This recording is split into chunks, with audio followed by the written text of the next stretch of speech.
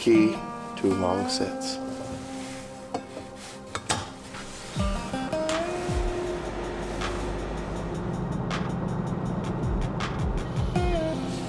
We just pulled up to the river farm, and we're gonna head back in the bench. Feels nice and cool today. It's, I think with the wind, about 29 degrees, straight north wind. We're gonna get in there and hopefully DK shows up.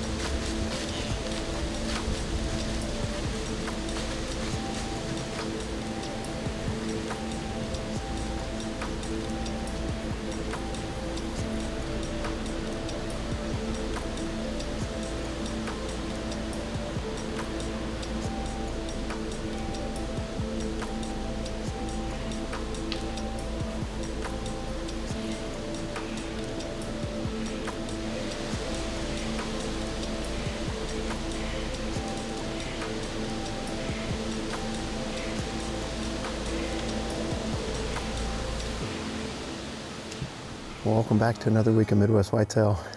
It is October 29th, Sunday, and we are enjoying this beautiful cold front here in the Midwest. I've been out hunting the last 4 or 5 days. This cold front timed up nicely with my vacation days, and it really couldn't be happening at a better time. The end of October, my very favorite time to be hunting. The pre-rut, we've had some good activity. We've had a mix of a couple slow hunts in there, but for the most part, we've been having some really nice hunts. And as you could see this morning, we had another great encounter with that buck I call Moss. And just a beautiful big 4-year-old buck, chasing, grunting. That's the second time in the last few days that we've had a 10-yard encounter with him. Lots of young bucks running around, having a good time. Still haven't had any encounters with DK, but you know, it feels like it's gonna happen any day now. On this week's show, we're gonna join Andy Melton and his son on his son's hunt, and this really hits home for me. You know, I do a lot of hunting with Bella, and it's one of my favorite things to do in hunting right now is take my kids out hunting and watch as they grow and mature as a hunter, and Andy's having that same experience with his boy. And after a couple of nice hunts, ended up having a successful hunt after a great buck. After Blake's hunt, we're gonna jump over to Owen.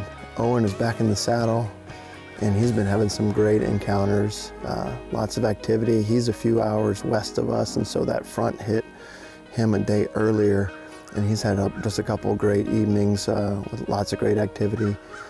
As I mentioned earlier, this is my favorite time of year to hunt because of that pre-rut setting these mature bucks looking for that first available doe, and in general, how successful you can be with calling.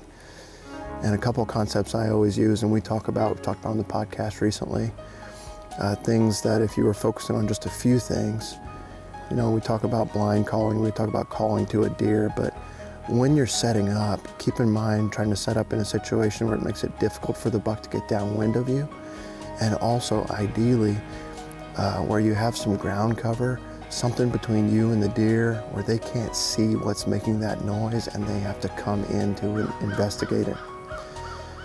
The other concept that I like to use is the idea of escalation of calling. So start off soft, start off with grunts, move to a snort wheeze, and then move to rattling. You know, I always do the least amount that gets that deer's attention. You're watching body language, you're looking for an ear twitch, you're looking for that deer to see if that deer heard you. And you don't want to just keep blowing at them, you know, so we always do the least amount. And if I had one call to use where I was calling to a deer that was, you know, within 100 yards of me that I lay eyes on, it'd be a snort wheeze. I throw a grunt or two out to get their attention, and then a little snort wheeze kind of back away from them. That has worked over and over for me. Hopefully that'll help you guys bring a big buck into your setup this year. We're gonna jump into the show. Hope you guys enjoy. Hey guys, welcome back to Midwest Whitetail. As you can see behind me, the fall colors are in full swing. The crops are drying up, getting harvested out of the field, and November is literally days away. But for this week's show, we're gonna take it back a couple weeks to my son Blake, who was able to kill his personal best buck on the juvenile hunt in Southern Illinois. All right guys, it's day 2 of the Illinois juvenile season. Got Blake with me over here this afternoon. His brother Brady killed one yesterday evening. We just made it in from Tennessee in time to help him do the recovery. Got a really nice 8-point. We're hoping that Blake can follow suit tonight and hopefully lay one down himself. So we're heading up here to the bean field where David killed his doe out there a week or so ago. A lot of bucks came out in the field that night, so we're hoping that we have the same results that we did that night. I'm gonna go ahead, get my orange on, and get headed to the blind. We'll catch you all when we get in the blind. All right, we are locked and ready to roll. Beans have dried off a bunch, they're all turning brown. That's a good thing. They don't like them when they're yellow, but they do like them when they go ahead and get brown again. So let the fun begin. Illinois juvenile hunt, day number 2.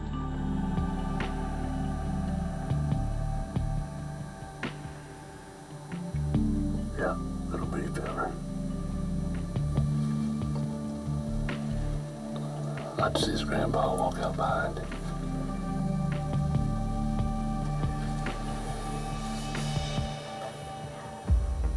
Walking right down the edge, he's walking further away, it looks like.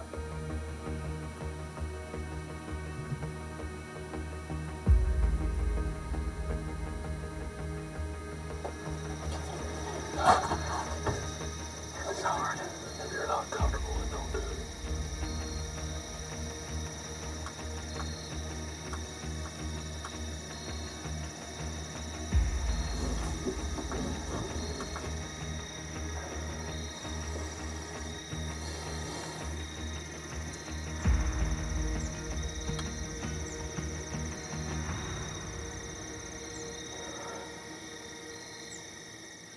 Hey guys, we just got back to the cabin here and wanted to quickly run through Blake's hunt this afternoon. I mean, that was a really good deer. I mean, he had some long tines, and as soon as he came out, Blake was like, big buck, weren't you? But you know, I have to say I am proud of him for not going ahead and just firing a shot at that deer and just trying to hit him and hoping that he made a good shot. You know, that's a big deer, especially for a 14-year-old boy. That was gonna be the biggest deer of his life so far. Didn't kill him today, possibly tomorrow, and if not, at least you'll get to come back and hunt gun season during the rut. We are back in the blind. Going after too tall this evening again, hopefully. Came out here last night, plenty of shooting light, about 45 minutes before legal shooting light was up actually. And he stayed out about 240 yards. And Blake just couldn't quite get comfortable enough to shoot it at him yesterday. He thinks now, looking back, that he probably could have made the shot after we got back, and he's aimed the gun quite a bit and practiced squeezing trigger and doing a few things to help him, so he's gonna make it happen this evening. Hopefully. If he walks out.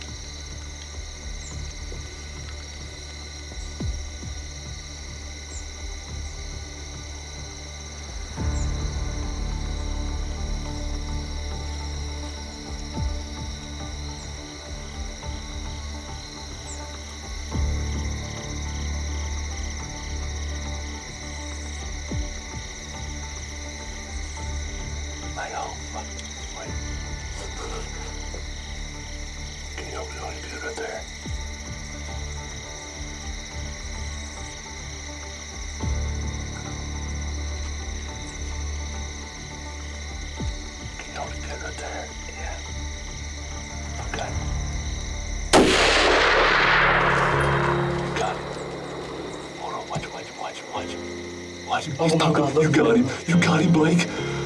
You got him. You got him, buddy. You got him. Oh my God,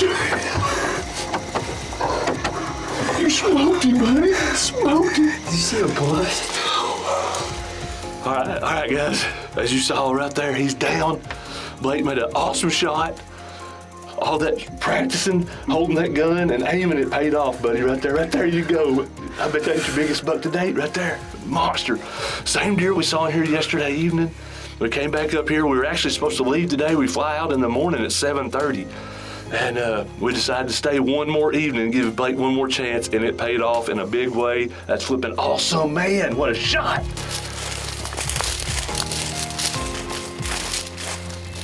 Golly, son. Oh my gosh, hold on. Oh, he has a kicker on the back right here. Let me get some light in here. Look right here. Oh, heck yeah. Tell you what, persistence paid off for Blake this weekend. We actually fly out at 7:30 tomorrow morning, and Blake was like really wanting to stay and get one more chance at this buck, and I'm really glad that we did now because it all paid off. The footage will tell the story. It was absolutely awesome. What do you think? Great. Are you excited? Yeah, I'm really excited. I'm surprised I had enough patience, yeah, to make the shot. Yeah. Hey, you always, if you squeeze that trigger, you can make it happen. Well, I hope you guys enjoyed watching that hunt as much as I did filming it and bringing it to you. You know, as a dad, watching your son progress from hunting as a kid up to a young man and who's able to make his own decisions on when he's comfortable to shoot, when he feels that it is an ethical shot, really gives me a lot of confidence whenever I'm not sitting there beside him to know that he is going to make those decisions when he's out there hunting on his own.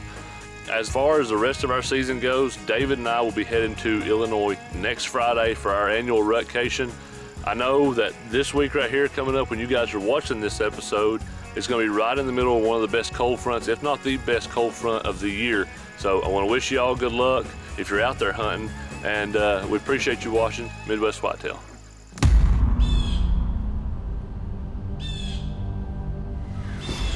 Man, I've said it before, on that Loch Ness hunt, conditions are as good as you can get. We got 3/8 in this area that I would shoot any of them.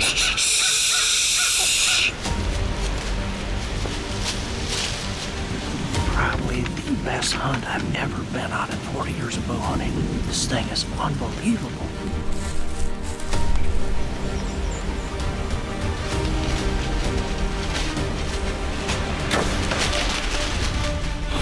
Can't believe that. Well, you know, when you get these cold fronts that coincide with the traditional good hunting days, late October, early November, coupled with the high pressure, rising moon in the evening, moon's still up in the morning. Those are all triggers that I always key in on and should make for some great hunting. And this cold front has lived up to the billing. They are dropping like flies right now the last 2 days. I had a great hunt last night. I know Mike Reed connected on that DK buck, so that's super exciting. I know there's a little surprise at the end of that one you guys are gonna love. And then I heard Zach also connected there on Area 52. He shot one of his targets, so very exciting time. Great time to be out. I hope you guys are having some luck. But check back next Monday. I believe my hunt will be next Monday. We'll kick off. I'm not sure the order on the others, but we got a bunch in the pipeline coming your way. So as always, appreciate you guys joining us, and we'll see you back here next Monday. Thank you.